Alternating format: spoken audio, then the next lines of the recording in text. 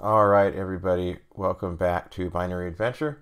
And in this tutorial, or actually, this is going to be more of an just a fun with Address Sanitizer and Undefined Behavior Sanitizer video. We've kind of covered the basics, so I think we're going to just show different situations and just kind of show how Address Sanitizer and associated tools help you find bugs. So it'll be fun because we get to see different types of bugs and what happens. So in this file here, I created a pretty messed up program on purpose. It's pretty buggy. But let's just kind of look at high level what's going on here. So it tells the user that they need to store a large amount of data soon, and the allocator works with large chunks. How many large chunks do you want to allocate? And then it asks you the user for a number. So the number is small, so I use the integer here, num chunks. So you might want to do 2, 3, 4, 5 different, 5 large chunks, right? The chunk size is this many bytes, which is pretty absurd. It's not going to work. Passing that to malloc, right? But then I thought, what happens if you just put 0? Then we're going to malloc 0, see what happens then. So there's some experimentation room here. And then what it does, just as a proof of concept, what it tries to do is it opens up a file called file.bin, and it tries to read that file into the memory that we allocated using memset. And rather, after it reads that, it then uses memset to try to modify some of the memory as well after it's been read, like overwrite it with some other types of bytes, the first 500 bytes here. So we're doing a read, we're doing a malloc, we're doing a read, and then we're doing a memory operation, a memset, and then I free it, and so we'll see what happens. So the first thing I want to do is compile the program, and I did it earlier, so I want to show you something. So if I compile the program like this, I have W_all and W_error, because you always hear people yelling at you. You should always be compiling with, W_all, W_error. That'll force as many warnings as possible from the compiler, and it will also, if anything's a warning, it won't even compile. That's what W_error does. It turns warnings into errors, and it won't compile. Well, unfortunately, look, it just compiled. It didn't give us any warnings at all or errors, and it didn't catch any of this stuff. And that's that's what happens with C and C++. The compiler it can't catch these types of errors because they're runtime problems. And so we're just like, oh, the program's probably fine, and then we try to run it. So what I'm going to do is I'm actually going to do fsanitize equals address for address sanitizer, and then I'm also going to do fsanitize equals undefined. So what I did there is there's something called Undefined Behavior Sanitizer, which is another sanitizer, and there is some overlap, I think, with Address Sanitizer and the stuff that it can find, but it also finds some things that Address Sanitizer doesn't. Here's a list. I'll probably put this in the description. This is a list of stuff that it can find. Misaligned pointers, load of bool value, which is neither true nor false. Out of bounds array indexing in the case where the array bound can be statically determined. Float cast overflow, divide by zeros. Null, use of null pointer, creation of null reference. Signed integer overflow, and a bunch of other stuff. So this is all stuff that's considered undefined behavior in C. Okay, so I just built with all that. So let's go ahead and run this bad boy. So let's try to do 3 chunks. So let's see what we got here. It says runtime error, signed integer overflow, 3 times that, cannot be represented in type long int. And then it says address sanitizer failed to allocate that many bytes. And then it terminated the process, and it gave us a backtrace at that malloc call. So there's a couple things that happen here. It looks like UndefinedBehaviorSanitizer caught this, there's an integer overflow, which is funny because that's not even what we were planning on. You know, we knew that there was some bad memory stuff here, but it turns out there's also another bug. And this bug's a little bit more subtle. So, in fact, we don't even have a long int here. So it's a little bit confusing as to what's going on. We have a size t's, we have an int. So if we don't know what's going on here, what we could do is just take a look. So what I'm going to do now is recompile this without that stuff. And then I'm just going to do the exact same thing I did.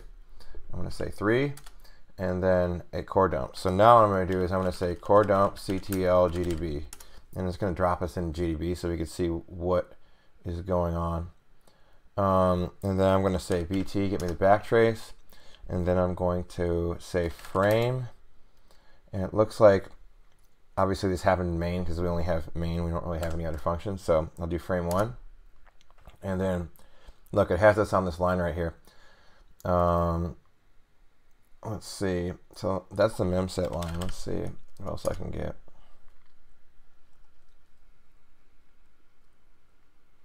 So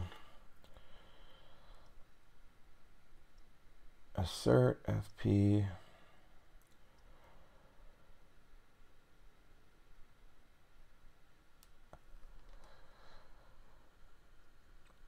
so it looks like it actually got to the memset line, and then that's when it stopped. However, what's going on here is that this num chunks, so let's look back up here real quick. Let's see what we got going on.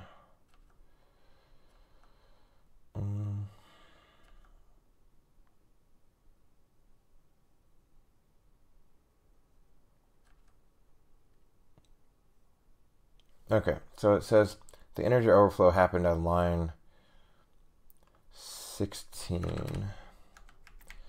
Let's go to line 16. It's this line. So there's something wrong here. So let's look at the types here. So chunk size doesn't really have a type per se. It's just this hard-coded number. And then num chunks is an integer. So what happened here is we overflowed it because the integer can't hold, I don't even think an integer can hold this value, let alone 3 times this value. So let's try something else here. Instead of using an integer, let's try a size t, because malloc takes a size t anyway, and a size t is much larger. It should be 8 bytes of data instead of 4, which is what an integer is. So let's just write this guy. And then let's try this one more time. Let's see. Let's instrument it again. Okay. So now I need to change my format. So now you can see here that I am doing a scanf, and that's not correct anymore. So let's fix that.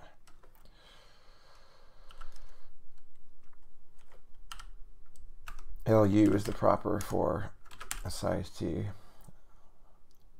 Okay, let's do this again. There we go.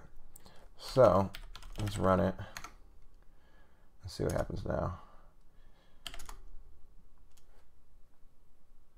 Okay, so this time we actually don't get that integer overflow. So we fix that.